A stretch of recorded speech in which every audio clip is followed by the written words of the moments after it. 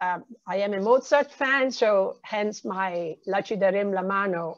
Here we will go hand in hand title, but it's really to stress the fact that these days, I don't think we can understand how health or disease come about if we do not put together our understanding of the environment, particularly the microbial environment in a broad sense, and our internal environment as exemplified by what is living in our guts.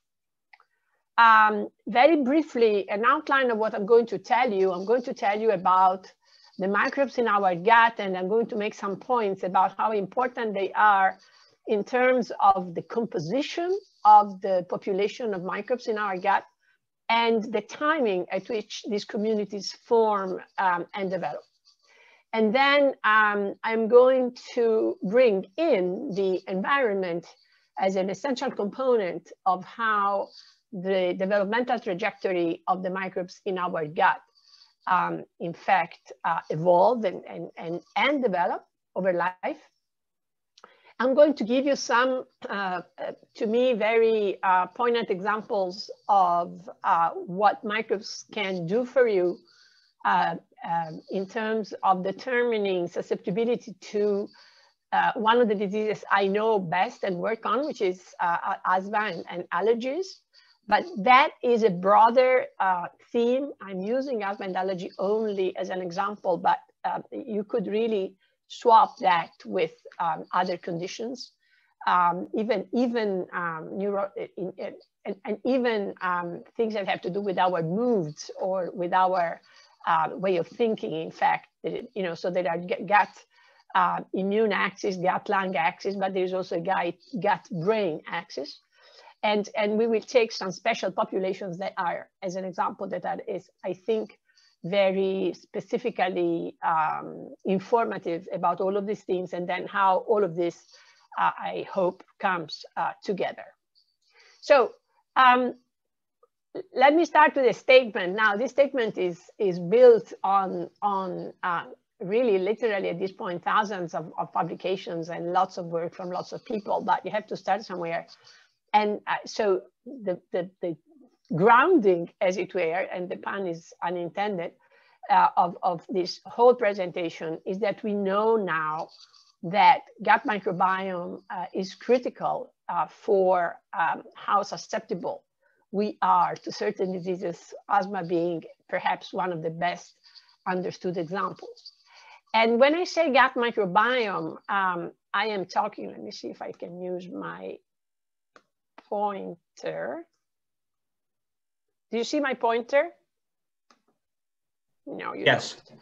I see it. Okay, very, very good.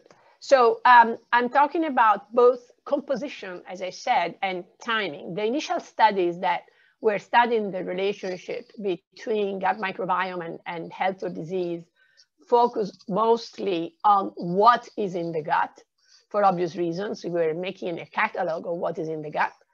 And only to be, of course, baffled to no end by its complexity, diversity, and incredible number of entities that we have in there. But the theme that is emerging more recently has to do with timing of the process of being in the gut. And the essential point is here that in the very first 2-3 years of life, that's when the gut microbiome develops, forms, and there is a certain time-honored process that needs to happen so that then by approximately age 3 or 4, each of us acquires that sort of profile that will more or less stay with us during our life. And it is essential that this process happens in a timely way, because if it is delayed, things are not going to be very good. So the model that we are using and that we are proposing and that we think is correct is one in which every person, every individual receives a small inoculum of microbes from the mother, in part at the time of birth, in part around birth, in possibly even before birth. That's complicated and controversial, but the fact is that we have an empty niche And that niche is populated by this small inoculum of microbes coming from the mother. And those, of course, rush to fill that niche, but they are not the only entities to fill that niche. That development occurs in symbiosis and in cooperation with seeding, with the accumulation of microbial taxa from the environment. And it is the combination of what is given to us from our mothers and what is given to us from our environment. And by environment, I mean the diet, I mean what we drink, I mean what we have in soil, I mean what we breathe in, that leads to ultimately the diversification and the formation of our gut microbiome. And this is what happens under normal sort of circumstances. And what can go wrong are several things. One is that the initial inoculum from the mother doesn't have the composition that grants the formation of a healthy colony of microbes in the gut. And the other, and the two are obviously not mutually exclusive, but converge, is that whatever is coming in from the environment is also not optimal, is not protective. And the result of that is essentially two main problems. One is that the diversification of the microbiome is delayed. So we in other words, the child reaches the point at which the microbiome is formed later than it should, or is also more limited. And we know now very clearly that these two parameters, the timing and the composition, are critical to determine disease, such that early gut microbiome diversification is both stunted and delayed in disease states, asthma being one of them. How do we know that all of this happens? By the way, there is an enormous amount of literature. I'm just showing some data just to give you a flavor of how we know these things. And this is from our own work. Surprisingly, but not so surprisingly in a sense, already at age 1 month, if you look in the poop of a child, at age 1 month, so really very recently after birth, you will find in those stools microbes that are present in the environment. So there is a shared, very strong shared component that is there between environment and the child. And this is different in different areas, in different locations. And I will tell you that the kind of microbes that are shared between the environment and the child's gut is also different depending on whether the child is on a trajectory to a disease like asthma or not. So this seems to be a very important fact to understand. Now, a lot of what we understand and still don't, but at least the question that we need to ask about all of these issues is coming from studies that we and others have been doing in populations that are protected from certain diseases. In our case, it's asthma because it's our disease of choice, but there are similar studies in other diseases where we found something that is now known, widely known as the farm effect. And you probably have heard about this. This is the finding now super reproduced everywhere very robustly, that traditional farming communities, and I stress the word traditional, are protected against complex diseases such as asthma, but not just only asthma, for instance, also inflammatory diseases of the gut and others. And these are traditional, typically dairy farms, but not only dairy farmers, traditional agricultural environment, where the contact between the child in early life and possibly during pregnancy, this is a true picture that we took, and this is a pregnant mother, and this is the child she already had. There is another one coming, and this mother works in the stable, tending to the cows in these small single family farms during pregnancy. So there is a very close and very continuous and very intense contact of the child in very early in life, at the time that is critical for microbiome development, with animals, with soil, and with this farming environment. And no study, probably, I'm proud to say, has shown this, the importance of all this as the one that, in fact, we did and published recently, where we were comparing two farming communities in the US, the Amish of Indiana and the Hutterites of South Dakota. And the interesting thing is that this comparison, in a sense, takes care of many of the factors that epidemiologists and population scientists kept bringing up. Oh, it could be this. Oh, it could be that. These children are extremely similar in their genetic makeup, because these populations are of European origins. They come from a very small region in the midst of Europe, and an area that is altogether probably not more than 300 miles wide. So really a very small region. They had very similar lifestyles, similar education, similar diets, similar a number of other children in the family. But there are two main differences here between the Amish that are on the left and the Hutterites that are on the right. They even look very similar, as you can tell. But the difference is this, that the Amish are very traditional farmers, whereas the Hutterites are not. They are very industrial farmers. And so the Amish have single family farms. These are very large communal farms with thousands of cows, thousands of animals, versus the 15 cows per family type of farm that the Amish have.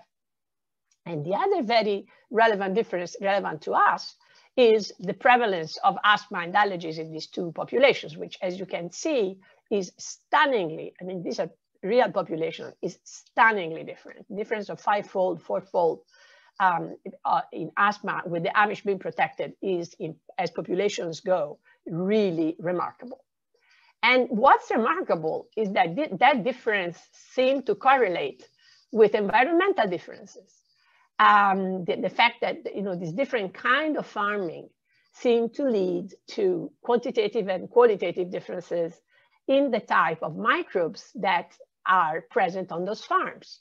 If you look, this is just a simple visual depiction of the proportion of different microbial communities, and you can see at a glance that Amish and Hutterites, what is in the dust that you can collect from the soil, on the floor, in the homes that is brought in these homes by these children, is very different. And even more striking in a sense is the quantitative difference, because the Amish have 6-7-fold higher loads of dust and microbes in their homes, and therefore in their rooms, in their bedrooms, around themselves as they grow up. Now, this in itself was not novel when we did it. We knew that we would probably find this. What was entirely novel and was really decisive was that we could demonstrate how important this environmental difference was, because we could collect that dust and we could put it into a model system, into an animal, in this case, into a mouse.